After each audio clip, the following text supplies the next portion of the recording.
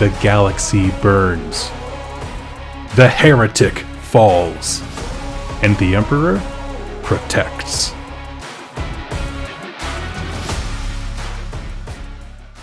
Welcome, Imperial citizens, to The Emperor Protects, a Horus Heresy podcast with me, Doug, and my buddy, Dan. How you doing, man? Doing great, my friend. Awesome. Well, today, if you didn't know, the first 4 episodes of the show are tackling the first 3 or 4 sequential books in the Horus Heresy series. Today we're talking about false gods, which is when things go sideways, I would say, in a big way.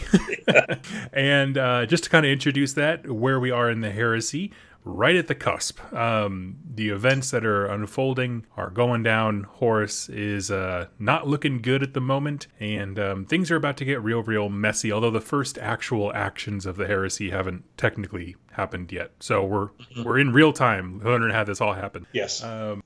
So I have here on my notes, we'll talk about books and stuff like that we reference. Since we're just doing straight up reviews, false gods, read it. Yeah. Or don't. I don't know. It's kind of a mixed opinion book. What'd you think of it? I love Graham. Graham McNeil is the author. Yep. And, I've got an autographed copy of Thousand Suns. I mean, I'm a fanboy for Graham McNeil for sure. For sure.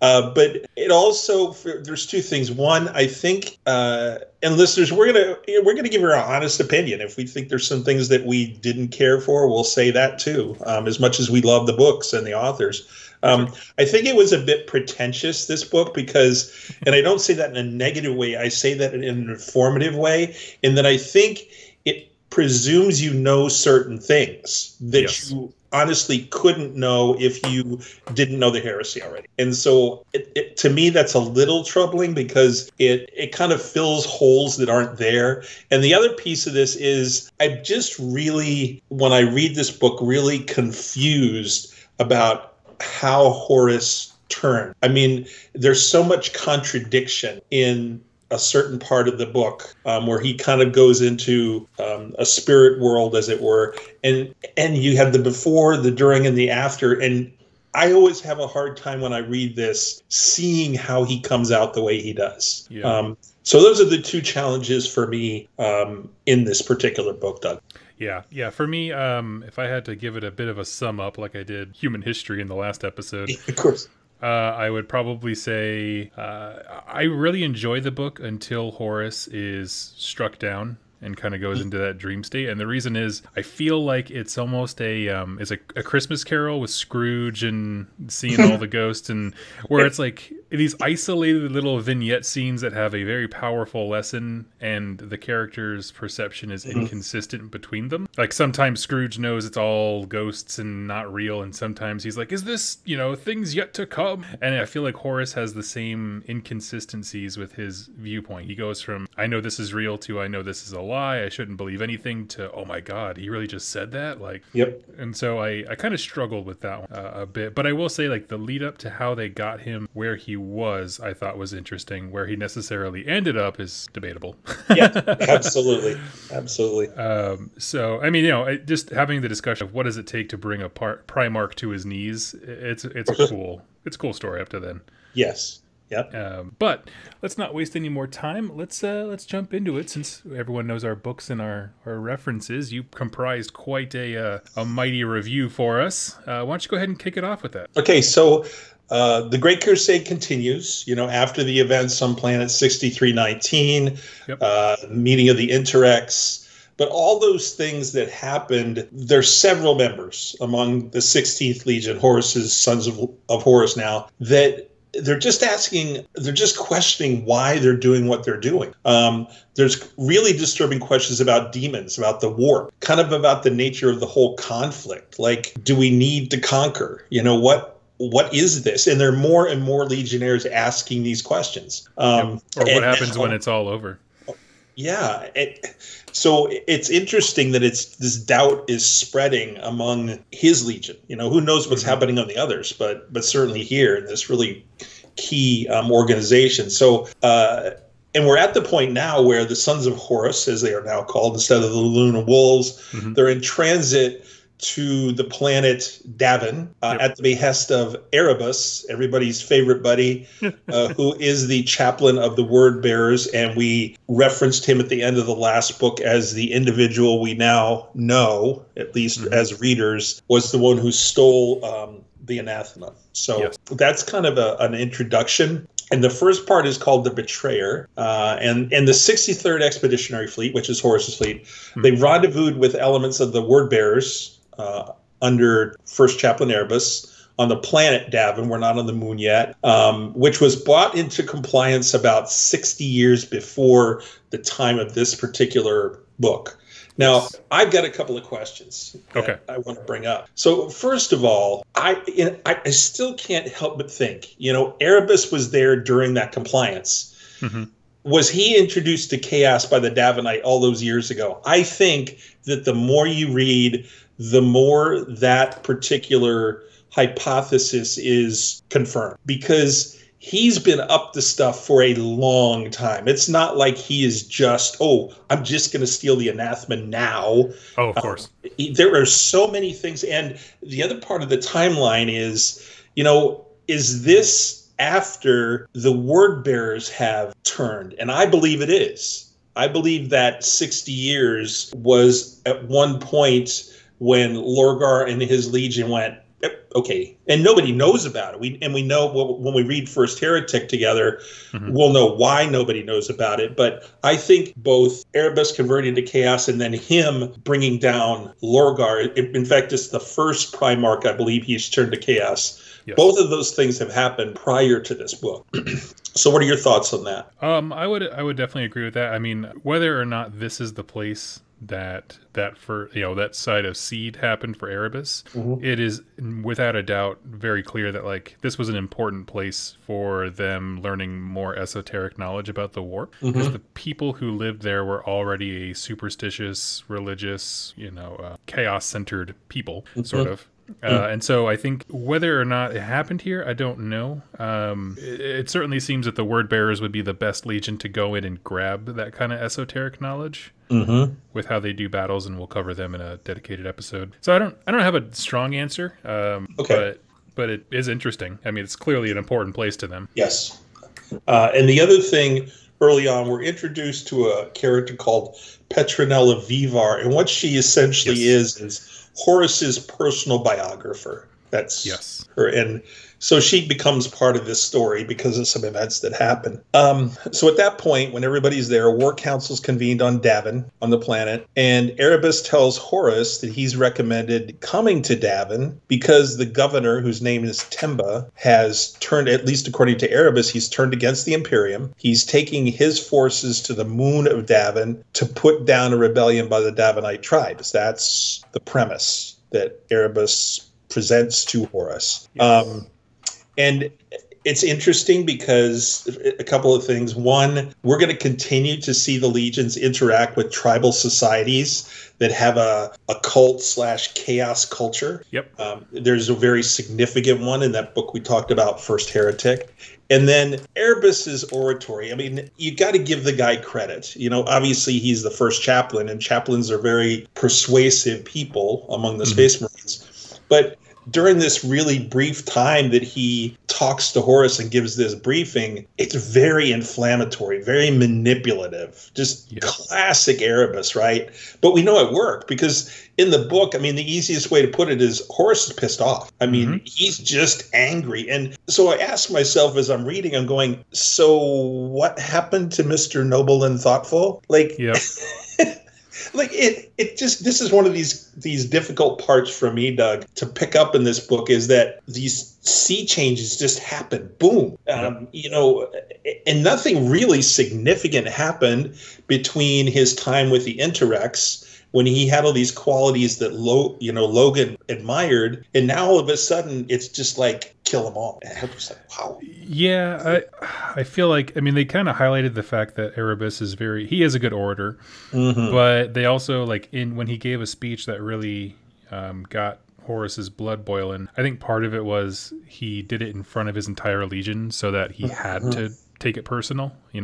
Mm-hmm. It was very intentionally done for that reason.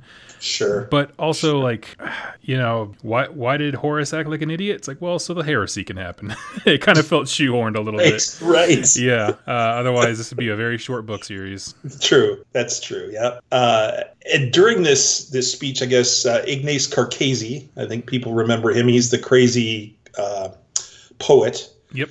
He was at the briefing, and he reports back to Loken that Erebus was being very manipulative. And this fits with Logan's worldview at this point, where he suspects that Erebus may have had an ulterior motive for getting Horus here and then subsequently to the moon. There's some reason that this is happening.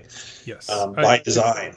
Can I interject something here? Yeah. So I like the fact that in the Horus Heresy, before things go down, the Space Marines struggle to conceive of betrayal amongst each other. And so they're looking at all these things and they're like, well, all roads lead to Erebus doing this, but why? Like they can't make that gap of understanding why he would be doing this to them, or specifically to Horus, because there's no gain from it. It's not even, I don't know. It was just, I thought that was a cool, like, we're kind of following along the mystery with them for a little bit. Yes, agreed. That's a good point. That is a very good point. And again, during this conversation that Carcasi's having with Loken, he also mentions, and this is it kind of gets slipped in there, but it's really important, in that he saw Abaddon and Erebus exchanging a lodge medallion. Yes. And oh my God, Abaddon just goes nuts. Like he is ready to just rip the limbs off of Carcasi. Mm-hmm. But it's like, ooh, I got caught. I got to get mad now. Yep. And Loken kind of pushes him out of the way and says, get the heck out of here. Mm-hmm. But man, Abaddon just snaps, there's no question now that there's something up with the medallions, the lodge medallions. Oh, absolutely. Yeah. Let me just confirm all your suspicions. Yeah. I could have kind of kept it on the low key there and talk to you later about it, but no, I'm just going to threaten this guy with death. Oh man. So after that little kind of confrontation, which I still think is significant because especially with the medallion piece, the story shifts and there's an assault on the moon of Davin. It's led by 5 companies of the Sons of Horus, including all 4 of the members of the Mournival. Mm-hmm. And in addition, there's the 19th company, which we're going to talk about, one of the captain who is in charge of the 19th. And there's some word bearers. There are units of the Imperial Army. There are Titans of Legio Mortis, who in this story are very prominent over in the heresy. They're very prominent for, I guess, depending on which side you're on, the wrong reasons. But right now they're just a Legio of Titans. And as they become, as they get closer to the moon, now this is going to sound familiar to you readers, they detect transmissions. Oh, mysterious transmissions. But these are talking of the power of Nergleth. And if you don't know anything, if this is all new to you, that word will very soon become familiar. You'll know what Nergleth is. If you are familiar, we know exactly who that's talking about. It's one of the Chaos Gods. And this is exactly the kind of thing that happened at the Whisperheads. Remember, we had those transmissions of, hey, Samus is here, blah, blah, blah. And you're getting the same kind of stuff going on. Mm-hmm. So you just know that there's got to be some warp, demon, chaos stuff happening somewhere. And when they disembark on the moon, topographically, there's supposed to be like a verdant forest around. Well, yes, they basically walk into this putrid swamp. And you could just kind of picture Loken looking at Torgadon and going, something is really wrong here. Mm-hmm. Yeah, no, this is honestly the best part of the book. It had me on my edge of my seat. I was like, oh yeah, this is awesome. Oh gosh. And especially if you know what it is, or even if you do know what it is what I'm saying, that it's still, you just know this is not going to be good for anyone. So now it shifts to the moon, right? We shift to the moon. And what do you want to talk about here? So as they're landing on to figure out where this traitor is, like whoever planetary governor decided to rebuke, or resign from the Imperium, essentially. Yeah. They get They get those strange transmissions, and the whole time Loken is like, "Hey Horus, this seems very like contrived. We shouldn't go. Like you shouldn't be here. Like it just seems like there's a lot of Rube Goldberg machine reasons for you to end up on this planet." Yes. And essentially, Horus splits them up into several groups, and they find a ship. Okay, it's called, what is it? The Emperor's Pride, I think it was. The Glory of Terra. Glory of Terra. Okay, I'm sorry. Yep. But they split up into different teams, trying to figure out. They assume wherever the source of the transmission is, there also will be the traders. And the guys on the inside are having their own little debacle because the ship is like totally overgrown with nastiness. And then on the outside, they start getting attacked by what we would know as plague bearers, but they have no concept of this yet. They don't understand. So they described them as like cyclopean zombies just kind of mulling towards them. Turns out like the swamp that used to be a forest is full of bodies, and like they start rising up. It was really gnarly awesome. And there's just a lot of fight scenes. So Loken was left outside, and as part of that action, he's sort of defending the rear. And so everyone's like, "Man, what'd you do to piss off Horus, man? Why are you in the back of the line? Like, you're part of the Mournival. You should be in there crushing faces." And ends up he has like a super important job because all the enemies swarm in from behind. So that was the big one to me, is just getting him into the ship. I did like the confines of the fighting in the ship because things were kind of all over the place. It was a cool action scene. Do you want me to go into when they meet up with what's his butts? Well, there were a couple of things too. As they landed, the Petronella Vivar, the biographer, just like all the other remembrancers who've come along, she just can't, stay out of business. She just got to know. And so she ignores Horus's orders and heads down to the planet. And her shuttle is detected by one of the Titans called Days of Wrath. And her shuttle is shot down because they can detect the ship, but they can't really see it. They can't visually verify the identity of it because of the thick fog over the swamp. How convenient, right?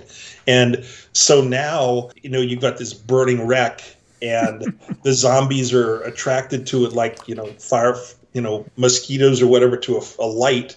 And she and her bodyguard end up being saved by the Astartes, which is kind of part of that rear guard action you're talking about when, and this is the other thing you talked about, where, Horus kind of split up his forces. So he decides to take Abaddon and Aximon and another guy named Captain Moy inside with him, but he leaves Loken and Torgadon. Like, how did that happen? Like, that just makes no sense to me, in that these are the two people that he knows he can trust the most, is Loken and Torgadon, but they're the ones he leaves behind. There's absolutely no sense, at least for me as a reader, why he would leave them behind. And that was just weird to me. Yeah, I would agree. I thought that was weak because, like, I feel like up until the books now, Horus has always been very receptive to critique. It's why he has the Mournival. And then the minute, Loken didn't even tell him we shouldn't go fight or shouldn't go reclaim the planet. He just said, maybe don't be in front. And he gets shamed. It seemed like too egregious of a dishonor for that. Yeah. So, yeah, I don't know. That didn't quite jive with me, but yeah. So to pick up where you left off, where they were in the ship, and the ship, as you said, it was moving. It was kind of settling, I guess, and it separated Horus from his kind of command squad or whatever. And this is one of the things that to me is kind of funny, is that this is a storytelling mechanic that you see a lot during the Heresy, where a teleportation goes wrong or something else goes wrong, so this really critical character is just kind of left out on their own. and you just have to go, well, that was damn convenient. Yep. Like, okay, but hey, I'm going with it. I'm not saying it's bad. It was funny how it happened. No, absolutely. I know exactly what you mean. Oh my God. So talk to us about what he finds when he gets where he gets. Yeah, so he ends up finding the betrayer, this planetary governor, and the two of them have a conversation. Horus is like, what happened? Like, I super liked you. Like, you were a good friend and all these things. And the guy starts explaining that, he basically starts explaining chaos. And from that perspective, specifically, the Davanites have tapped into the power of Nurgle, it seems, or at least Nurgle has staked his claim for the most part. And the two of them have this back and forth dialogue of, what is the meaning of power? What is the warp? And it's not super detailed. Like, it's not an exposition thing. It's just their point of views. And Horus, is on the level and is like, you are a traitor and you will have to die. So they get into a big fight. It's a really cool fight scene, I thought. The fact that there is a being that can stand toe-to-toe with a Primarch is like a surprise to Horus, and he was not ready for that surprise. Do you think he was ready for the fact how bloated and how warped he was? Do you think that was a shock to him, like a huge shock? Yeah, I mean, they mentioned that he was kind of aghast at he's rotting and putrescent and all these gross things, but what I like that they pointed out is in that fight, the favorite things that I love when they talk about Nurgle, whether it's Age of Sigmar or 40k, whatever, yes, is this idea of he shouldn't move that fast. You are so it's not just that you're big, it's that you're big, but you move like you're a nimble little light guy. To the point where it's like people can't wrap their head around this discrepancy of size and speed. So I always love when books point that out. You see that a lot with Great Unclean Ones. Now, if they're fighting, what is Temba armed with? What is he carrying? Well, we get this in two parts. One, we get a story of Loken finding a weird carrying case. He pulls it up. He's like, what's this? It's a battle foam case, or whatever the heck. And right. What's inside? Nothing. And then the camera's, the viewpoint, I should say, switches over to Horus, and he is rocking the Anathems, the demonic weapon that Erebus stole from, what's the name of the civilization? Interrex. Interrex. I always want to say the Mega Arachnids, but that's, no. Same book, different story. But so he has basically a demon weapon with chaos, power, infused strength, and speed, and so he goes toe-to-toe with Horus for quite a while, and he nicks him in the shoulder, which should not be a lethal wound in any way whatsoever. After this, Lupercal himself takes out the demon lord, slices him down, and they have a conversation. Basically, he rips off the traitor's arm. As the guy is dying, him and Horus actually have a conversation, and basically he repents, and Horus very genuinely accepts his confession, and he's confused by it too, though. He's like, first of all, how did you get this weapon? How did you end up like this? What the heck is going on this planet? There's so many questions, but all of that doesn't matter in the face of, he lost a friend. So he's just sitting there mourning, and also bleeding and dying slowly, but he doesn't know that. Yeah, and you bring up a good point. It's such an obvious question, but it has to be asked. And it's, how the heck did Temba get his hands on that thing? That is just so, oh my God, the chances of him he didn't just stumble upon it. Obviously, there was the carrying case, the whole thing. So obviously, very obviously, somebody to Loken's credit, he had, thought about some things that were going on with Erebus. It's obvious now, as you're reading, that this was all set up. There's just no question, because nobody else had the anathema at that point. No one else had it. So it had to have been Erebus. Someone on the 63rd expedition brought it. Erebus was probably the most likely suspect. Yeah. And then, like I said, Loken he has these individual clues of weird things about Erebus, but one, he can never find them.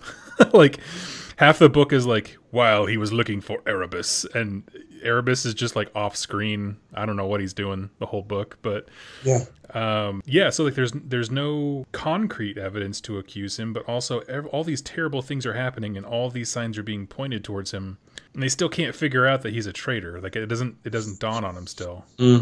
Yeah. So one of the things he does, right, is as he's tending to Temba, he cuts off the transmissions, and all of a sudden the zombies just collapse everywhere. So Loken and Torgon, you could just imagine them being the forlorn hope. They're at the door holding everybody back. They just in front of them, just thousands of them or hundreds, whatever. And to your point also, when they find Horus, he's absolutely in despair at the loss of Temba and what has happened. And then they take him outside the ship, and he collapses. Yeah. Yes. Which... Imagine being a son, with Sons of Horus, and seeing your Primarch just fall over. Oh, yeah. Yeah, and I thought that was an interesting scene because it's the first time I had heard of trying to protect the image of the Primarchs above the Primarchs themselves. Like, Horus is just like a sad sack of crying right now because he just lost a friend. He's just sitting there mourning the loss.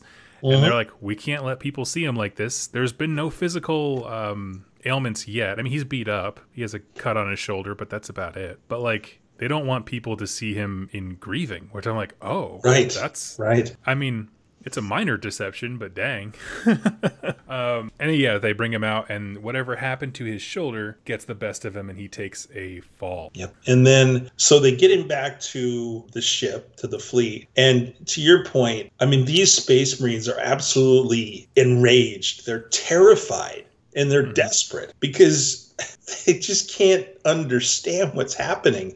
And the next scene is, I think, really meaningful because they get off on the hangar deck and the Mournival is, around him. They're trying to get him to the apothecary as fast as they can. And of course, all the crew and everybody else, so the Remembrancers, they've kind of heard what happened. They want to be there to see their Primarch. And these Marines just tear into the crowd. They injure a bunch of them. They kill some of them. It's just absolute just mayhem. And people are dying and being hurt. And, and some of the witnesses are some of the key members like Keeler, Olaton, Carcasi, all of them see what has happened. Yes. Yeah. The scene of that unraveling I thought was really, really good. Cause like, what is it? The poet, he is the second they get off the ship, he is from an observation deck and he's like, oh, no. And he just sees the Astartes. I mean, it would be the equivalent of like if a president of any country got shot and then to get him to the hospital, the limo drove through 40 people, like literally into a crowd. Oh, yeah. And that's how they were rushing him to the apothecary. And like, I think the book said 20 some odd people died. Man. And it's like, well, heads are going to roll for that. Yeah. And there's a really important thing then it happens as they're moving off with him is we see our young friend Efridi Keeler in a small group of we're going to assume followers at this point. Yep. They're handing out little pamphlets that have the words Lectitio Divinitatis on them. And this is really, really central to the story. Yep. It's basically, if you read it, it's the exact opposite of the imperial truth that's espoused by the emperor. Yep. It's absolutely. saying that the emperor needs to be worshipped. We're not going to talk about its origins yet because that would give us some spoilers and some other stories, but its origins are important and significant. To me, I thought it was really interesting as the story moves along, how it kind of parallels in a lot of ways to me the spread of Christianity, where you had these small individual groups of people who became, very, what's the word I'm thinking of when you become very powerfully a believer? Very zealous. Zealots. And then those small groups, spread the word through this little book, this little word that they had, and those groups spread and those groups, and it was just exponential spread of this thing, and it was kind of interesting. And it also, to me, you've mentioned it before, but I think it speaks to that human need to worship something larger than yourself. Yep. Yeah, and that's something that they cite quite a few times in this book, is this idea of like people just seem to make gods. Even later on, when another character is talking to Efridi, like he's like, yeah, there's just patterns. Why? Like it's always the same. And I thought that was really, really quite interesting. I also thought it was notable that like the turning of Horus in the depths of chaos stuff. Spoiler alert for a 15-year-old book. Horus is evil, guys. Sorry. The turning of Horus coincides with the divinity of the Emperor. Like it's almost like to balance the scales, we created a devil and a god at the same time.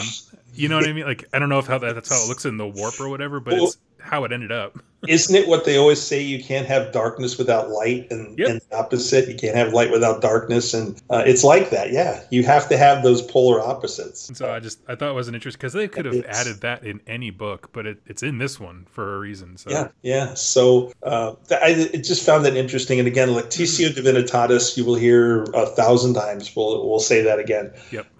So they get him to the apothecary. They're able to stabilize him. But the nature of the anathema being a chaos thing that it is, the wound will not heal, and he is dying very slowly.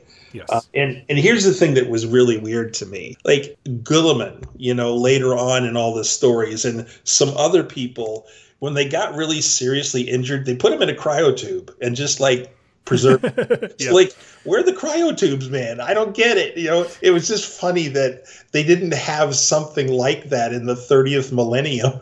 It was just like, oh, come on, just throw them in there for a while. It was just weird, just very strange. So anyway, that's kind of the situation with Horus. And then Logan and Torgadon, they feel compelled that they need to get back to the glory of Terra and look for the weapon that wounded Horus. They need to do that. And they're joined by a guy named Tybalt Mar, who is another captain of the Sons of Horus. And he goes back because he wants to see where Captain Moy had died. And so there's a little bit of something I think would be interesting to talk about here because it goes to different parts of the story. So Tybalt Mar was the captain of the 18th Company. His nickname was the Either. And Varlam Moy, the captain of the 19th Company, his nickname was the Or. So we have Either Or, right? That kind of thing going on. They were very close, these two guys. They fought in numerous battles side by side for, years, hundreds of years probably. Yep. So they were as close as two, there was close as two brothers who were never apart. And the only exceptions that we're aware of that they didn't fight together were the assault on Murder and on the Davin Moon. So Mar is absolutely devastated by this, which is why he wants to go see where Moy had died. And I mean, just psychologically, he's a wreck.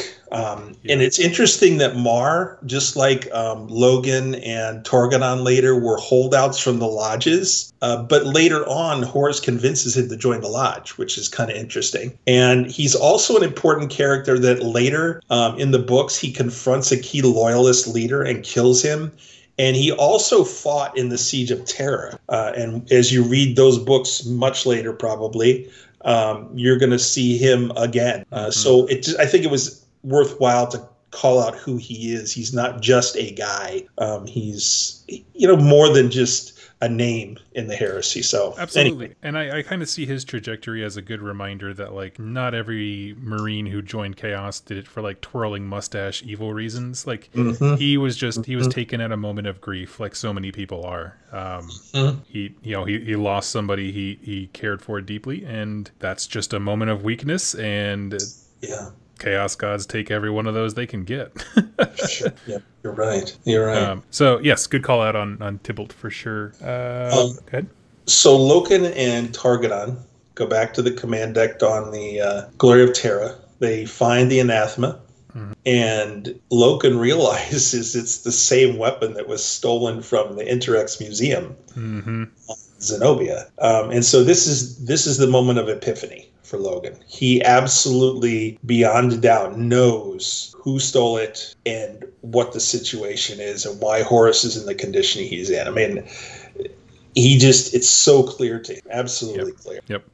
And the thing is, while Loken and Torgadon went back to the moon to get the weapon, Erebus, of course, letting no whatever go to waste, is like, hey, I'm going to call together the whole Legion, the whole Warrior Lodge, all the Lodge. This is Lodge thing now. This is a, quote, secret thing. And, of course, he convinces, he always does that. He wants them to allow Horus to be taken to the Temple of the Serpent Lodge. I would love it. On Davin. Yep. So he's convinced most of the Marines in the Lodge that may be able to use, their occultist rituals to save the Primarch's life. And honestly, Doug, what Marine wouldn't agree with that? You know, if it's going to save their Primarch's life. Yeah, I mean, you know, there's a full range of people who believe it will work to people who are like, well, I mean, the apothecary said he's going to die anyway, so you might as well. Right.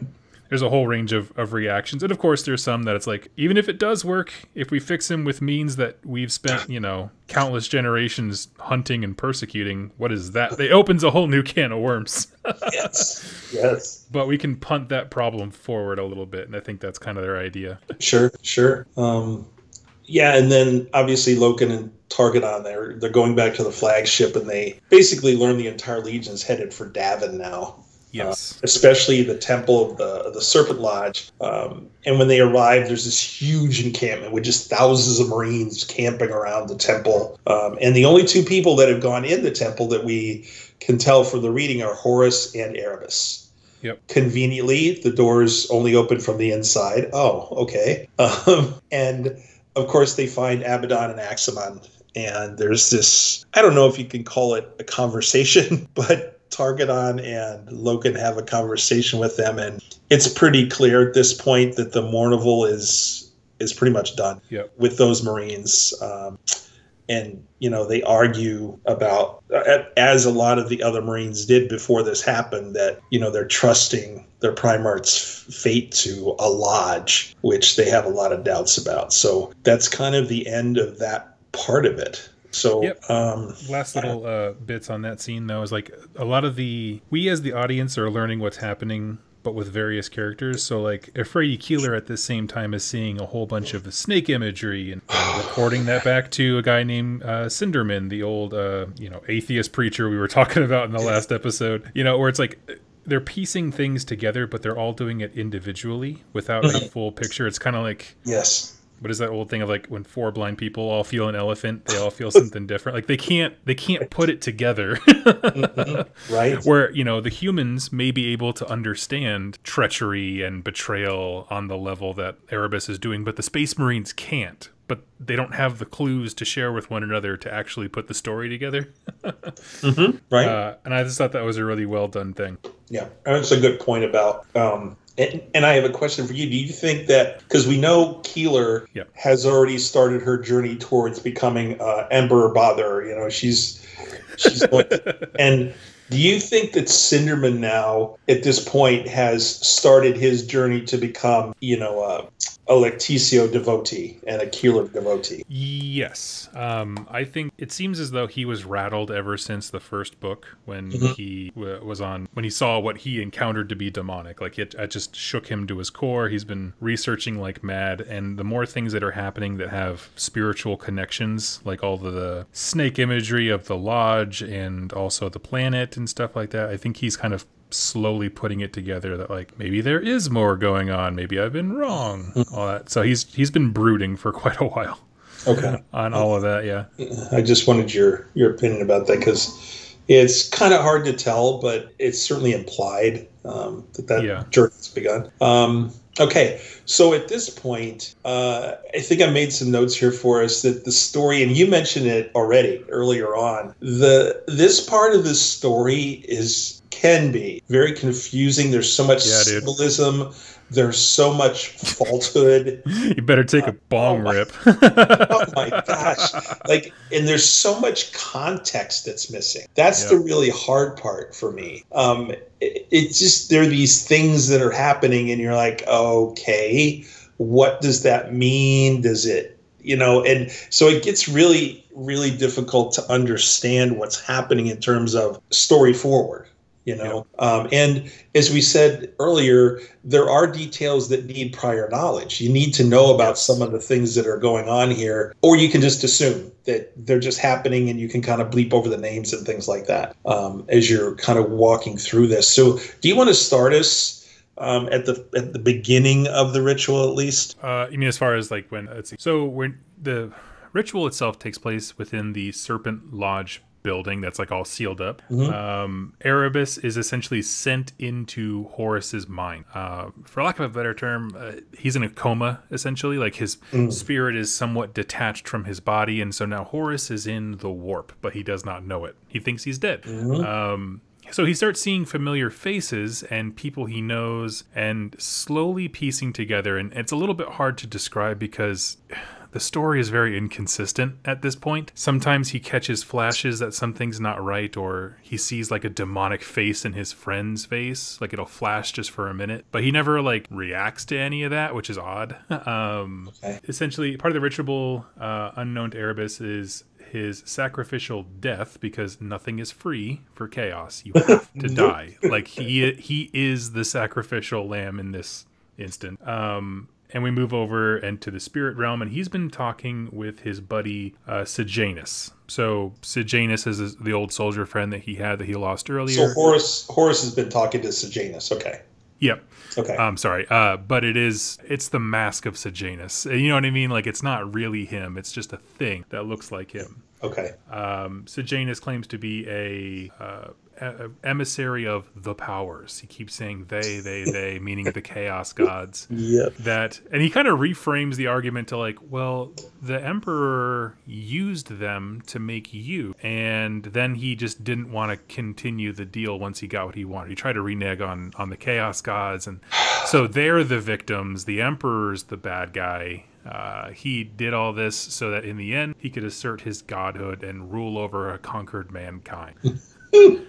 That was their sales pitch to Horus, and to get him to believe that, we go on a whimsical journey of different settings and situations, because they kind of flashbang through a lot of these very quickly. And in 1 minute he's like on a golden prairie of Terra, the next he's like suit and clogged with filth, the next one he's, it's like Scrooge. He goes on a tour of a science lab, which is kind of cool. Yeah, he ends up in the not the Golden Throne yet, but ends up back on Terra, looking at his own eyeballs like in a floating tube as the Emperor is like building them, the Primarchs that is. And how much of it is vision, how much of it is just what they wanted to show him, we have no idea. You can't take any of these things as fact. But this event is so momentous because it's what basically pits Horus against the Emperor and frames everything the Emperor is doing is bad and selfish and keeping mankind bound up, whereas Horus is now beginning to perceive himself as a liberator, that even though I was made by a bargain with the devil, we can come out of this, stronger because the Emperor won't be here. Yeah. And this, it's just interesting because there's this implication in Horus's conversation that he's aware that none of this is real. He knows that none of this is real. And he knows he's being manipulated, and yet when at some point during this journey, his brother Magnus, Primarch of the 15th Legion, which is 1,000 Sons, he shows up. Yep. And he's the leader of this pack of wolves that he had kind of imagined earlier. And Magnus kind of rips the mask off of Sejanus, and it's Erebus. Yep. And you're going, whoa. And he warns Horus. He says, Erebus is manipulating you to rebel against the Emperor. This is his brother, a Primarch, who he knows is there because he knows how powerful Magnus is as a psyker. Yep. And yet the book even says that Horus is fully aware of all the false nature of all these visions. And yet he's distrustful of his brother Magnus. And you're going, what? And then here's one of those things that you don't know about. He says, Horus is saying that he feels distrustful of Magnus because he says he's defying something called the Edict of Nicaea. Well, nobody who's reading this book for the first time is going to know what the heck that is. Yeah. I mean, honestly, they're not going to know what that is, other than it's implied that it was something the Emperor told people that they couldn't use their psychic powers. That's kind of what the implication is here. Yep. And so this is the part of the book that just blows up my head, because there is just this abrupt transition of Horus, all these things he knows are false. He says they're false. He says he doesn't believe them. And now all of a sudden he's willful, he's proud, he's resentful of the Emperor, he's power hungry. Like, what the hell? It's so difficult to get through this part of the story and get out the other side. You know, it's like this. To me, it's like this tunnel. The light isn't getting bigger as you're getting closer to the end. The light's getting smaller, and you're going, "Oh no, I'm not going to make it." I mean, it was just crazy. And then he comes out. He's fully healed. You know, he exits the temple, and thousands of Marines are like, "Oh yeah, Horus!" And inside, he's like this horrible, warp-possessed thing that is just hell-bent on destroying his father and his brothers. You know, and he's just this, it's just so disturbing and so, I don't know. It's just so tough. How about your thoughts on that special part of the book? I struggle with it. Again, like we talked about a few times now, like the jackknifing that he does between, or switchbacks, I mean, rather, of him between being strong, confident, and perceptive enough to know what's going on, and then just a slave to what's happening to him and what's being said to him. It is like sentence by sentence it changes. So it makes it a really tough read if you want a consistent story. I also feel like there was an element, and I wonder how much of this is just on a practical end for the Black Library writers. I almost get the sense that some editor was like, you should throw in a bunch of references to other things so that people know that we're going to talk about them. Because it's everything. I mean, there's a deluge of references that you're like, this is only even halfway relevant. I don't know what you're talking about. Like, It's true. you know, or I don't know if it was intended to like throw it in there in this dream sequence so that people will know we're going to talk about it later. And it's just, okay, noted, duly noted. Yeah, I mean, we don't see Magnus for like another 10 books, you know? I know. Did we read about him in the second book or something? Yeah. Yeah. I'm just like, man, this, you know, I don't know if they were worried about having the same victim complex for Chaos Space Marine players. They're like, they never mention us. They're like, fine, give them a shout out. Oh, God. But yeah, it definitely felt that way. And like, you know, it was fine. Just like Scrooge goes back and forth with knowing if the ghost of Christmas past are real or not. So it is horrible. I guess to the author's credit, you know, it's so brilliant that he or any of these authors can put words on a piece of paper and they can elicit this level of emotion from us. Oh yeah. You know, I mean, it's just amazing. It's such a gift to me, you know, and then you get past it and it's like, yeah, I get it. I love the story still, but I just can never get over how much, how emotive the words can be. Absolutely. Yeah. And one thing I do want to say in the book's defense, even though it is my least favorite of the opening ones, writing different things requires different skills from writers. So anytime this story is like tangible of Erebus being manipulative and the dialogue of the characters, I think all of that was great. I think he struggled to really articulate the ethereal, like to kind of put it as a counterpoint. If you want someone who's really good at that, John French is a fantastic author who wrote Ahriman series for 40K. Sure. Oh, absolutely. And he does a great job of giving you very like psychedelic visuals of what the warp is like, whereas this felt very like it just felt different. I don't think it was his strong suit is what I'm saying, but I think it's a well-written book up until then, and then it just kind of like acid trips into we hate the Emperor, and it's like, well, I'm here for it. I mean, I'm already signed up. I already got a 30K army. Well, the thing is, afterwards you feel like you've been on a really crazy roller coaster ride that's got like 3 or 4 loops in it, you know, and everything, and you're just like, I hope this has to end sometime. And then you get off, and like 5 minutes later you're looking for the next ride. Yeah. Exactly. It was really disturbing, but you're like, okay, I get it. Let's find another ride like that. Absolutely. Yeah. So moving on a little bit, as all the things are happening down on the planet and in the lodge, we've got a lot of stuff happening on the Vengeful Spirit. There's a lot of things going on. Yes, actually, one thing I just want to touch on, it's very brief. The book does a great job, I feel like, of 3 perspectives. That's Horus, Loken, who's trying to unwrap the mystery, Horus's journey in the warp or whatever, and then the human elements who are responding. That's what you're about to get into. And and that's a great point. Yeah. Yes, those 3 perspectives as humanity, the the ideal of a space marine, meaning Loken, who's meant to protect us, and then Horus's fall are all three that's a great viewpoints that we view between. That's a great point. Yep. And Graham does a great job of transitioning between those. Oh, yeah. Absolutely. Because the next part of the book, he's talking about what's going on, and we hear all these familiar names. Cinderman, for example, the Iterator.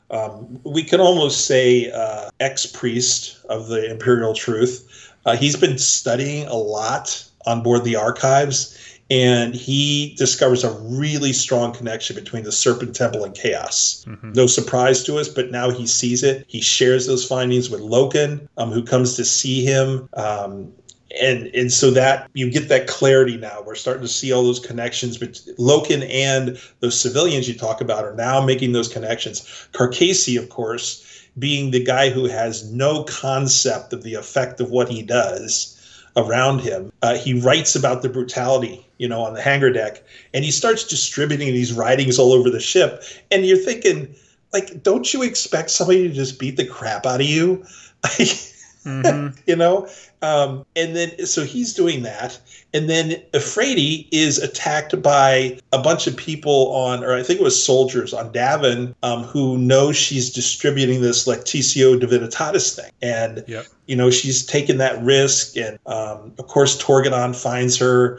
They go to Cinderman, where Loken is.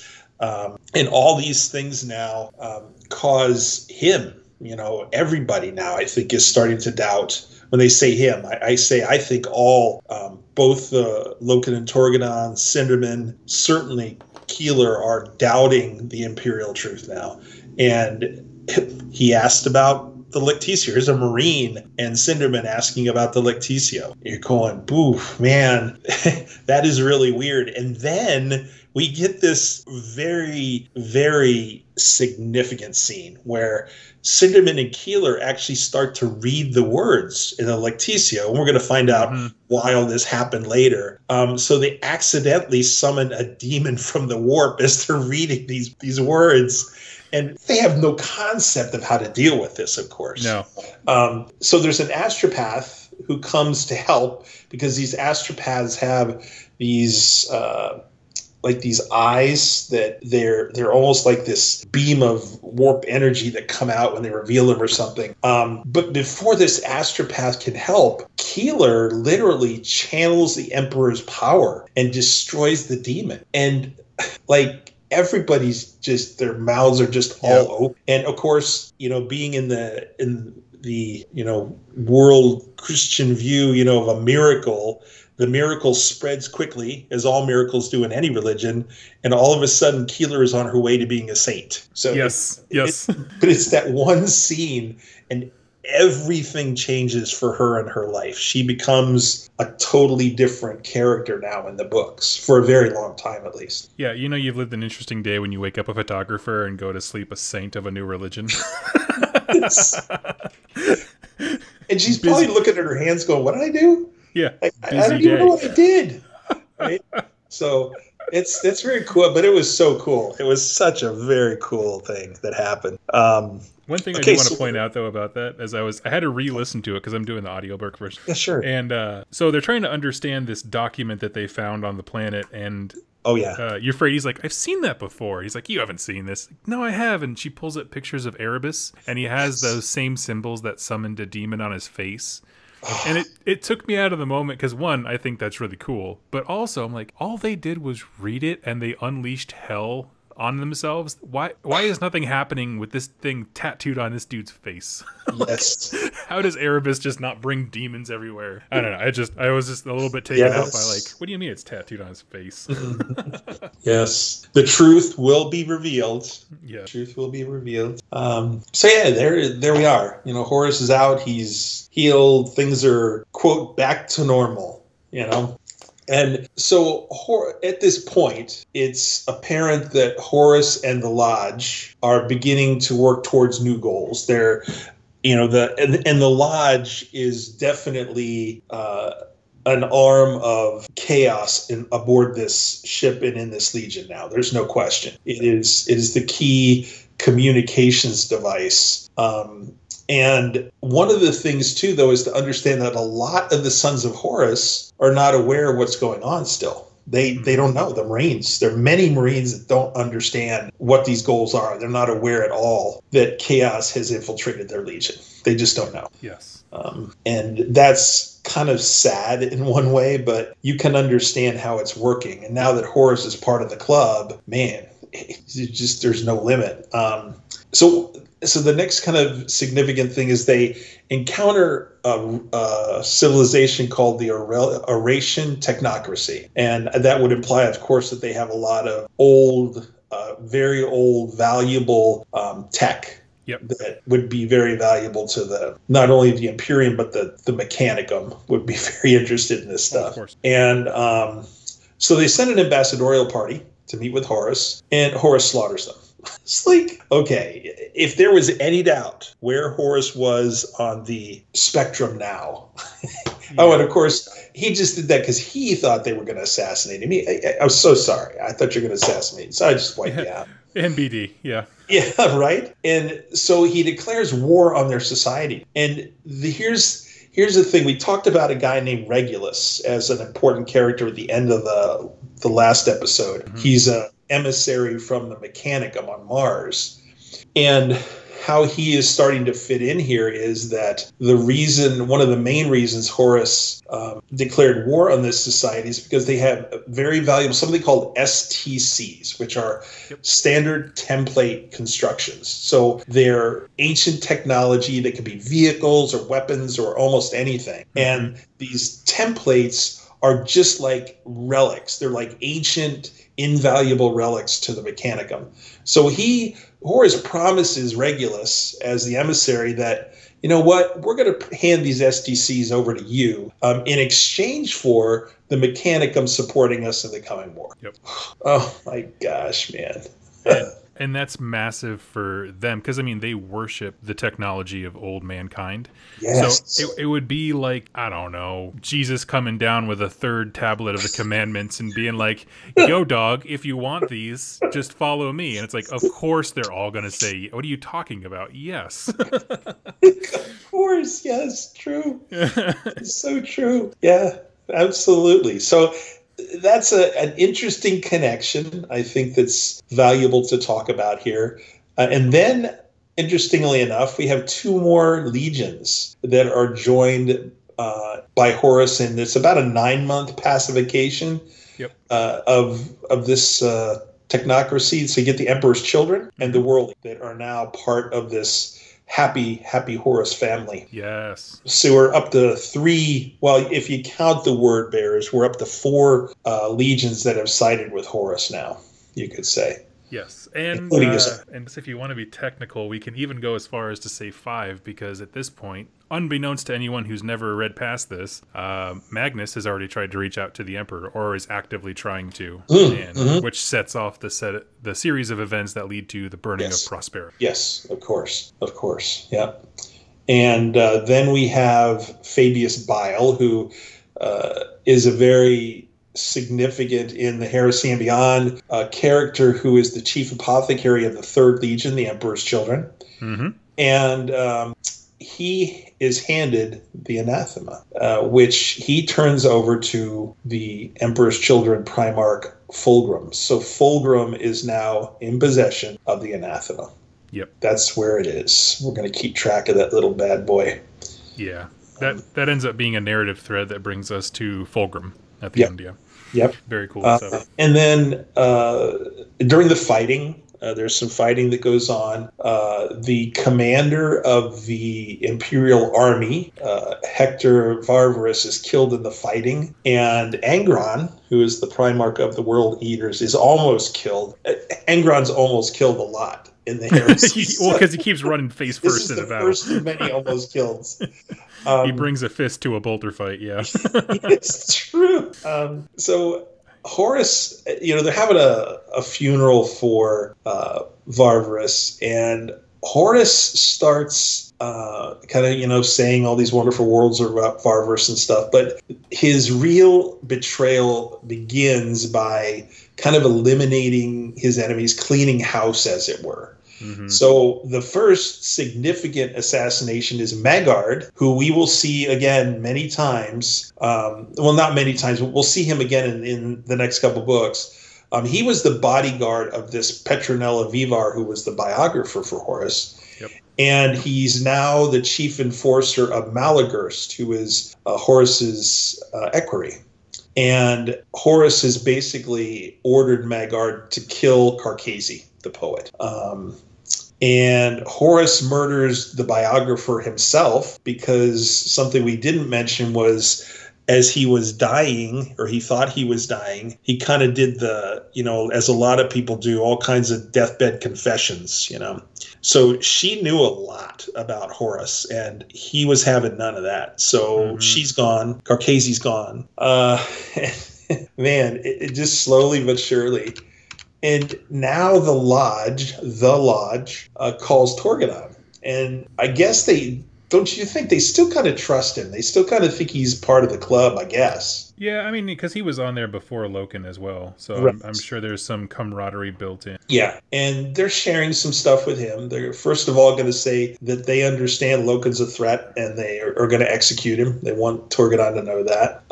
They want him to know that they're going to silence, or already have silenced, Carcasi. And then when they tell Torgadon this, he basically is like, he kind of gives them the middle finger and says, "You guys can pack sand. Whatever you're going to do, I'm going to do the opposite. I'm going to find my friend Loken, and we are going to do whatever we can to stop you fools." Yep, yeah, absolutely. And we're introduced to a few characters along that path, too, like people who Yes. were there before Horus took over. The Half-Herd is a name of a soldier. That's his nickname because no one listens to him. He's an old man. Yes. And, like, we're going to know him a little bit more when future events happen. But yeah, Torgadon is really standing up to Horus and being like, no. Well, not to Horus himself specifically, but the lodge that he represents. Yep. And then Horus holds a super secret meeting of the Lodge Club, and obviously the people there are the ones who support him, and they understand clearly that his intention is to overthrow the Emperor, and now he is going to share his plans for a little operation in a small system known as Istvan. Yes. So, which is a big red flag for anyone who understands what happens at Istvan, and I can't wait to get into it. It's going to be so good. Going to be so good, man. So what are your thoughts? What do you think backing up after the whole story? Pass, fail, what'd you like, what you didn't like? As I said at the beginning, I'm troubled by how we got here a little bit, but I'm glad we're here, and I'm glad that now it's not so much that we're kind of dancing around what we know was coming. We're there. It's very clear by the end of the book who is on whose side, and where things are going. And from that perspective, I like the way that Graham has ended the book, because of any questions we had or little maybe frustrations with the way the story progressed. The end result is that we can clearly move to the next step and understand what's going to happen and who's going to be doing what. And I think that's great to have that preparation for something that's as significant as what happens in Galaxy Aflame. Okay. Yeah, no, I totally agree. These are hard books to capture because so much happens between all the human elements, discovering God Emperor for the last time. There's a lot. Overall, I thought it was a pretty good book. I didn't care so much for the spirit realm sequences, but like you said, by the end of it, it definitely drew the line in the sand. We know kind of where everybody stands to an extent. Mm-hmm. And I like that. That's very nice, very clear. And I thought I had. Well, one of the things for me while you're digging on that, I think I would still encourage readers and listeners, however you absorb the material, to still read or listen to the books. Hopefully this is giving you a really strong interest in the books, but there's a lot of little details that we obviously aren't covering in an hour and a half. Oh, yeah. That make the book and the story much, much more interesting. So certainly encourage you to read, or you can just keep listening to us, and we'll keep you informed on what's going on with the story. But yeah. It's I don't know. I like it. It still leaves a lot of questions. Once you got past the scene inside Horus's brain, I feel like it leveled out again really well. One of the things that I don't feel like was conveyed in the Black Library books, but I do feel like was conveyed in the Forge World ones, the old campaign books they had for whatever. Sure. Was this idea of like just how deep Horus's planning went. Like, this makes it seem like I'm a bad guy now, and now we're going to go to Esteban and start the heresy. But, like, he was, in the months that it took for this, what we don't know, or what we learn later, is that he's been devising all kinds of very complicated plans. Like, he's sending Reboot Gilliman to certain parts of the star system so that he will not be aware of what happens. He's deploying troops in weird ways. He's manipulating how ammunition is distributed, so loyalists or people that he thinks might end up being loyalists will not have reserves. It's just like all of these background things.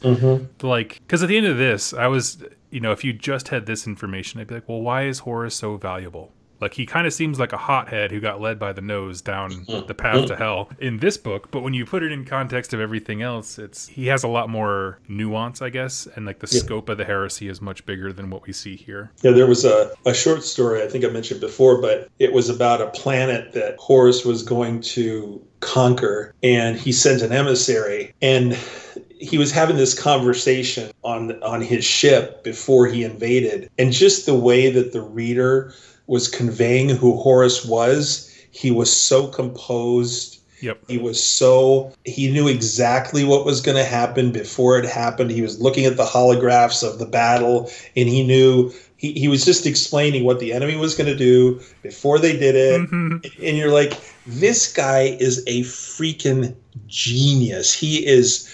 The Emperor chose him to be War Master for a reason. Yeah.